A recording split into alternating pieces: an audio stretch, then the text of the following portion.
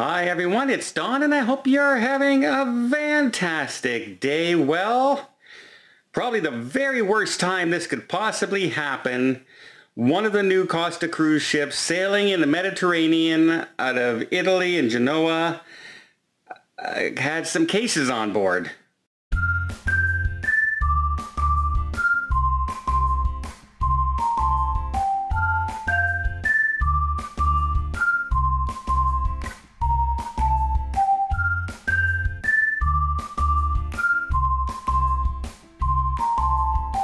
So the Costa Diamanda, something like that, I'm sorry if I'm mispronouncing it, it has been on two cruises, two back-to-back cruises that have been totally sold out and rented to a private company from France. It's all passengers from France who have been on these two cruises. One cruise ended on October 12th and then reset sail for another 14-day cruise. Some of the passengers staying on board and going for 28 days.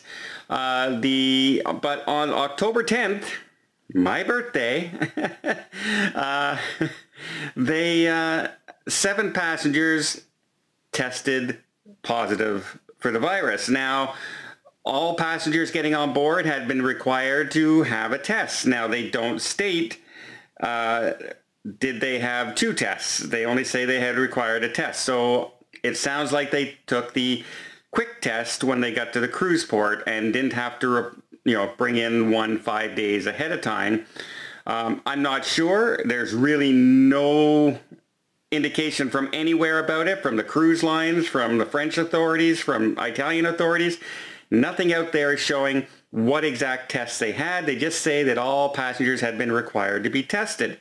Now, some of the things they are doing good on board is they are also testing people on board before they return to a cruise port, and they're testing people, when they come back from, during the cruise. So on the 10th, some passengers, they had all tested negative, and then they got off in the Greek islands, went on some shore excursions, and when they were getting back on the ship, 7 passengers tested positive. Now, they were immediately isolated, and then in Genoa, they were isolated off the ship into an area, a hotel that has been prearranged by, Palermo. It's not Genoa. In Palermo, had been prearranged ahead of time that in case something happens, this is the protocol. We will take them off the ship and we will move them there. And then they have the advance tracing on board where, they know who you've been in contact with. It's like the wristbands at Disney and stuff like that. So they knew who everyone was in contact with, and they tested again.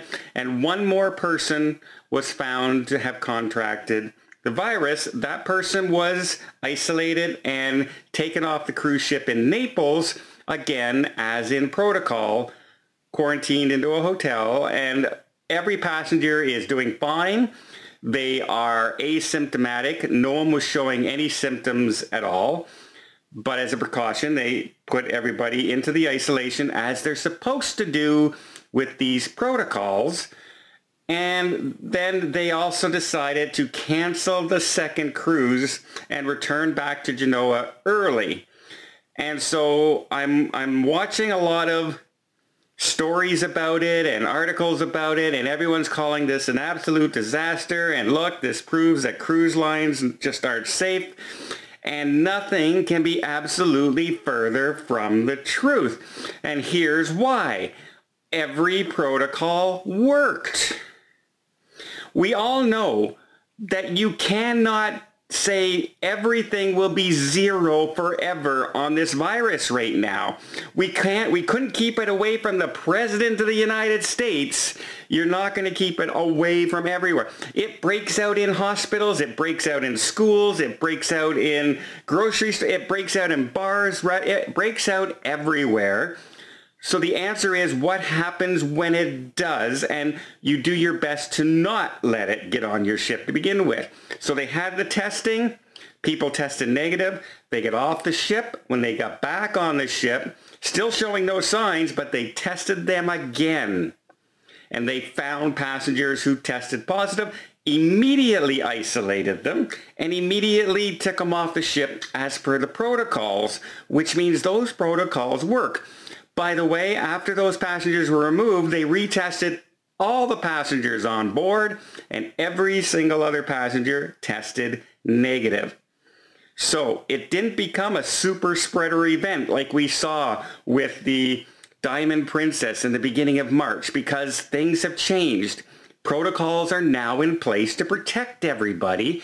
And so no, it's not an absolute disaster. Do I wish it never would have happened? Of course. But I'm very thankful that I see that they've done the protocols that I was hoping that they would do, right? That's the protocols we want to see here in North America when they open up.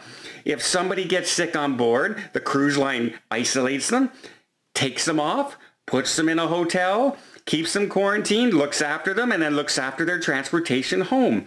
That's exactly what the cruise lines are doing in Italy right now. Now, as for the reason people are pointing out, well, they decided to cut the cruise early. See, that's what happens because of the virus. It actually had nothing to do with the virus on board. It has everything to do with France issuing a new state of emergency lockdown in their country and new restrictions coming out. And all of their passengers are from France. So they decided, because of this situation, they better, because of the testing of positive, the ship can continue. There's no more cases on board. Everything worked. Everyone tested negative.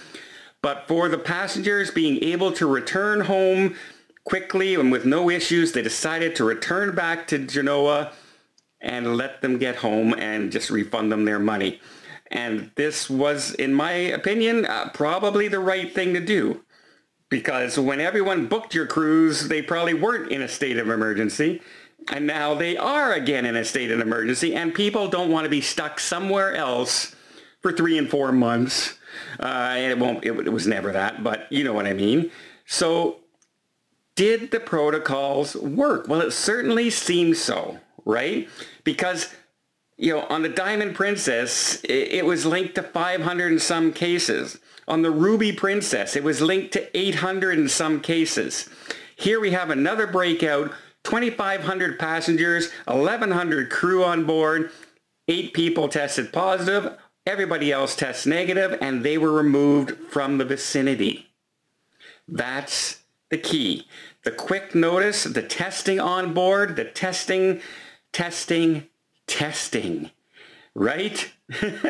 Remember, and all those people are saying, well, remember, if I have to show a negative test when I get on board, why do I need to wear a mask? Why do I need this? Well, there you go. These people tested negative getting on the ship and then tested positive on the ship. That's why these policies are in place. That's why the mask wearing policies are going to be in place, at least for now.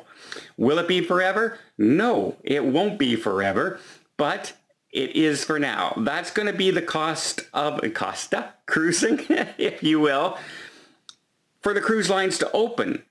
It's not their choice. They're not going, yeah, woo, we get to have people wear masks, all right. No, they would love cruising to go back to exactly the way it was before. But in order to open, in order to start sailing, in order to try and save their businesses, these policies have to be in place. And I mentioned just the other day, I was worried about the testing that they were thinking on doing here in North America. And look at the testing they were doing on this ship. They tested people getting on the ship, they tested people coming back from shore excursions, and they tested people before they got back to the home port. 3 tests. And that's not including maybe they also needed a test before they got to the cruise port. So 3 tests or 4 tests during their cruise. That's what we need to see here in North America. None of this, I tested 5 days ago and here you go when I'm getting on your ship. None of that. I know it's not fair to the cruise lines because I don't need to show a test when I go to Disney World. I don't need to show a test when I travel to Vegas. I don't need any of that. I don't need to show a test when I travel. But the cruise lines require this to open, and in order to stop any kind of super spreader event, you need this kind of testing. And because this is only 8 cases, it's not a disaster. Can you imagine if 180 people would have broke out with the virus on board? Cruise lines would be not opening until sometime next fall. So thankfully, that's not the case.